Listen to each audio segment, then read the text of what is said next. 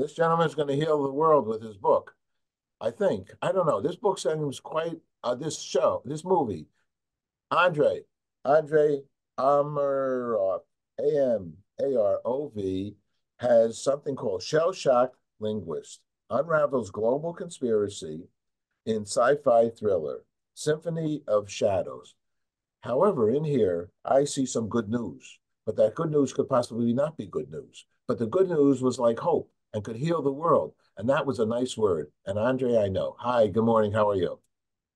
Good morning, Paul. And I'm great. How about yourself? And thank you very much for having me. Well, I'm happy to have an opportunity to share the good things you're doing with our community. So tell us about this and some background on yourself. I'm based in New York City. I've been living in New York for the past 10 years. I am from Paris myself. I am a linguist. I speak four languages. I have two businesses in New York City. One is it's a French school online, teaching the French language to kids, young adults, corporations, diplomats, and so forth. And the second one, it's a business that is producing films, storytelling. And I really want to bring something I think that is kind of missing nowadays in filmmaking. I think it's the heart. I think we see, films with great technology, great acting, but I think one element I think is really missing on a global scale. I think it's the heart, hope, and unity in a world I think that is, you have to be honest, I think pretty much fractured in a way. I put up a heart.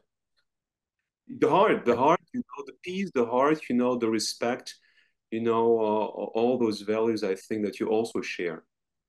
By far. Where, in fact, my movie that I am working on getting out this year, even though I started in 1989, is called Woodstock Forever: Peace, Love, and Hope.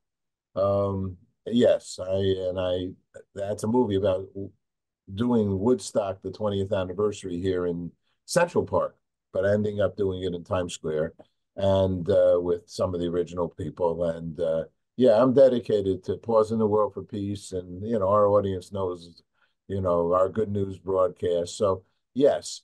But tell us about so the book, it's a book, it's a movie, it'll be both, it'll be a stage show. What's the dream? Well, the dream, that's a very, very good question. The dream, it's really about making a film that has a very strong potential for sequels. We were planning to shoot the film in New York City. Why New York City? Because I do believe that New York City is the Babylon of the 21st century. You have pretty much all the nations in New York, and I think what's happening in New York City is pretty much resonating internationally, and the cast that we have for this future film that can also be potentially based on the feedbacks that I get from people a show, but I myself see this as a feature length film with potential of sequels and elements that can be happening in different environments and different cities. It starts in New York City.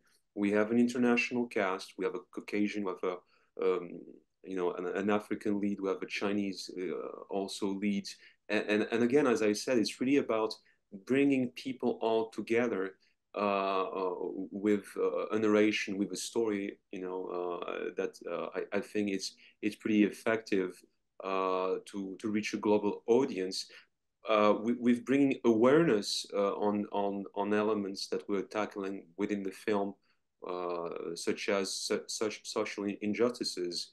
I think the migrant crisis also, since it's happening in New York City, which is a big thing locally, but also nationally and internationally.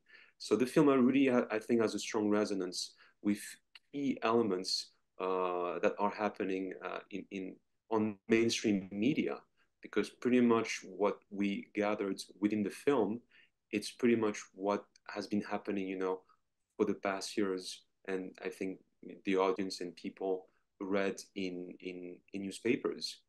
I think, stories are pretty much out there, and and again, I might repeat myself, but I think the key element of the film is really about bringing the heart, because we need it. We're social animals, and I love AI. I think, it's a very interesting time that we're living in.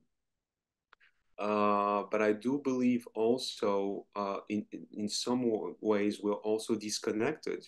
We're hyper connected thanks to technology, and thanks to AI, but also, I sense, kind of disconnection between people, and I think we need to go back to the foundation, which is, I think, love, peace, and respect. Well, I'm all in favor of that. We've always had, well, we've always had media technology, that has occurred over the years, and I think sometimes people forget that reality. We started off in being this is my field after 50 plus years of communications industry, and a master's, which is in the communications, which helped me understand communications. Man, communications is a very interesting subject. You sort of have to go back to when people, living in caves and drawing on the cave, and that became a form of. I mean, somebody could have called that AI. Okay, what are you doing? Okay, I interviewed Dan from Dan's paper in Long Island, and he said, I asked him, so how did you start Dan's papers? And Dan said, well, I was on the beach and I took two stones and I was rubbing them together. And, that's how Dan's papers began. Okay. And then, what? We got this thing called the radio. And then we got this thing called the television. And then we got this thing called the cellular phone and blah, blah, blah, blah. I kind of think it's a rollout on any communications opportunity. And I'm including AI as one of our communications tools potentially. And we'll need to learn how to live with it because there's a lot of people that want to utilize it. And just like everything, and just like if I understand your movie, there's the potential. This is the potential to cause a war or to not cause a war. A newspaper caused World War I with the heading, these guys did this and these guys did that, whether it was so or not. We don't understand these things, communication. So I just throw in my communications commentary because I think that you have a very good synopsis. Tell us the Thank you. synopsis of your book of your movie. Okay, what is the synopsis?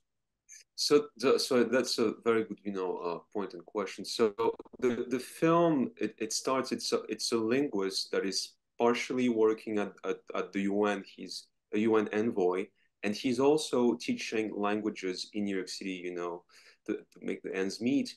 And it's there is a global, I would say, conspiracy that is unraveled within the film. That's the entertaining, excuse me, aspect of the film.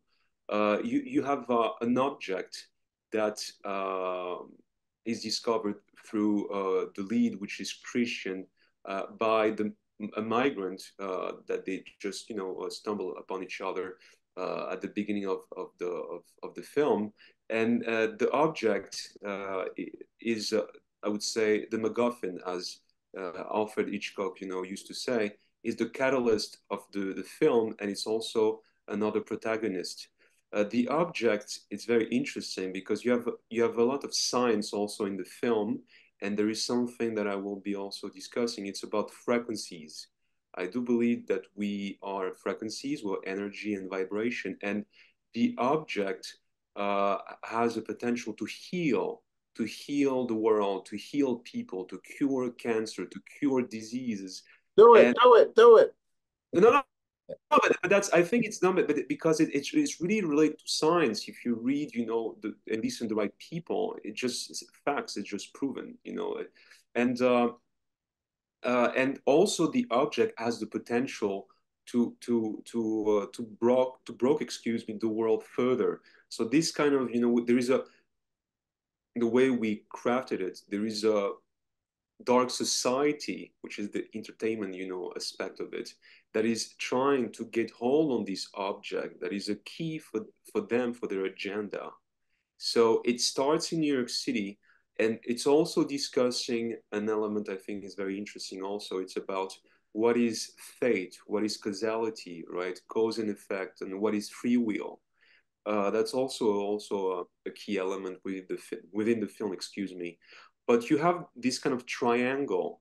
You have Christian, you have Joachim, and you have Lou, this kind of international cast, and you have this stone thrown out there, name it, causality, name it fate. The audience might discover this within the film, that it's really about how uh, a commoner, how a pedestrian, or how just a normal person can thrive and become a hero. And I think that's, I think, a key element for every one of us, because we have power, within ourselves, and thrown into the unknown. The protagonist within the film will be challenged, will be changed, and will be becoming something else and somebody else. And I think this is the trajectory of people usually when they fight for their ideas, when they fight for uh, the common good. And yeah, so the story, the synopsis, it's about a linguist that is unraveling a global conspiracy through a cryptic device that is able to mend a fractured world, or I would say destroy it further, because of this agenda of this conspiracy. I love it. I love it. Okay. Well, Steven Spielberg did okay with Indiana Jones. I think he was and these things also have the opportunity for somebody to watch and see and to think and maybe come up with a discovery that can heal the world. And that's what we're banking on. That's why we're doing this interview. Something within this will get some young person. You're going to tip off somebody's mind, and that mind is going to think of something that's going to possibly make some major changes on Mother Earth. So you keep it up. How do people keep following you and the progress of the project? Well, people can contact us if they would like to have more information, about the project, and also to be part of the project, because we're doing casting, we're bringing partners within the film to move further, in the production process. Well, I would say by phone, people can reach out, at 212-470-2128. That's my cell, and that's my uh, also home line, and also by email, personal email. It's Andrei, Andrei dot Amarov, Amarov at gmail.com. And yeah, if people can call or email us, and we'll be very happy to initiate a conversation and see how we could, maybe potentially collaborate together. All right, Andrei, congratulations. I'm happy for you. You're a good guy. We've spoken before, and I wish you all the best. If there's something I can help out with, if you're in the last moment you need a balding older 75-year-old in the movies, just throw me right in. No, thank you very much, Paul. Merci. Merci, monsieur. Au revoir. All right, we'll talk to you soon. Thank you. Bye bye. Thank you Bye very much. bye.